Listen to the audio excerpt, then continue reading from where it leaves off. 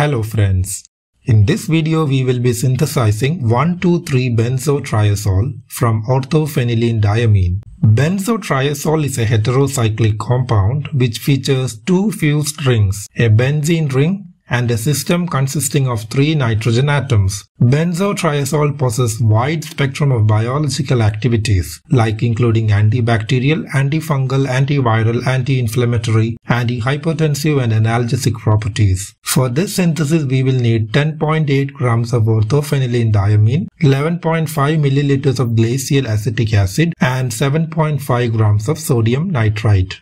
Start by taking 10.8 grams of ortho-phenylenediamine in a 250 milliliter beaker. Place a magnetic stirring bar and add 11.5 milliliters of glacial acetic acid to it. Now add 30 milliliters of distilled water and turn on the stirring. Most of the compound should dissolve in the acid. To make everything dissolve, the beaker was gently heated. The solution becomes clear, dark brown in color after the complete dissolution. Now keep the beaker aside. In a separate 250 milliliter beaker, 7.5 grams of sodium nitrite was taken and was dissolved in 15 milliliters of water.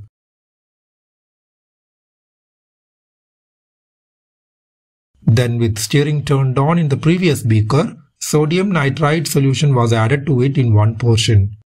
Immediately an exothermic reaction takes place and the temperature spikes to around 80 degrees C. You can also notice that the color of the solution in the beaker turns to a brighter shade. The chemical equation for the reaction that is taking place is shown in the screen. Nitrous acid is generated in situ by the reaction of sodium nitrite with acetic acid. This nitrous acid reacts with ortho-phenylenediamine to form an intermediate monodiazonium salt, which immediately cyclizes to form the product. The contents of the beaker was then allowed to come to room temperature. The beaker was then placed in an ice bath. This will cause the benzotriazole to separate as a viscous oily liquid in the bottom of the beaker. The contents were then thoroughly mixed. The contents of the beaker was then stirred in a lower temperature and this causes the benzotriazole crude product to solidify from the viscous liquid. It was then vacuum filtered and dried. The crude product has a brownish yellow color to it.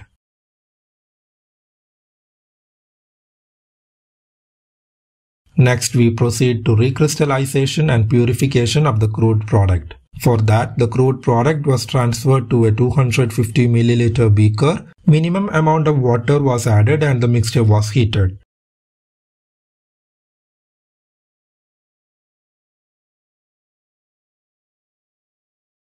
Around 3 to 5 grams of activated charcoal was also added to the mixture. The mixture was then heated for 15 minutes and then it was filtered while it is still hot. The mixture on cooling down solidifies as a white fluffy precipitate and this is much purer product.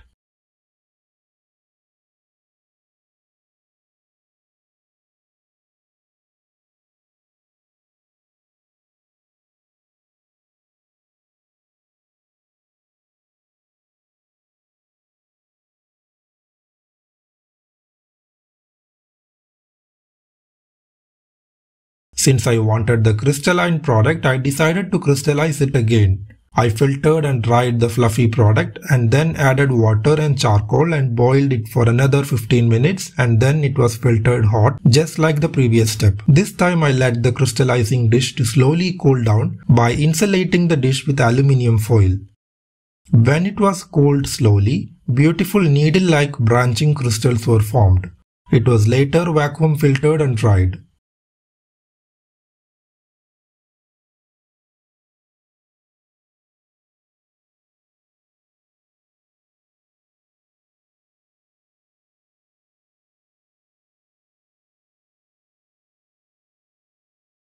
The yield after secondary crystallization was terrible, 2 grams only. The theoretical yield is like 11.9 grams and the percentage yield was 16% after the 2 recrystallization. Anyway, after 2 recrystallization we were able to obtain much purer product and the crystals were also beautiful, so I am willing to sacrifice the yield to see the beautiful product. So that's all in this video. Hope you have enjoyed the video. These are all my Patreon supporters who are financially helping me so that I am able to purchase new equipments and chemicals required for doing new videos. You can also support me financially via Patreon or PayPal. The links of both of them are given in the description. Once again, thank you for watching. Do subscribe to the channel and click on the bell button for notifications regarding my future videos. Thank you.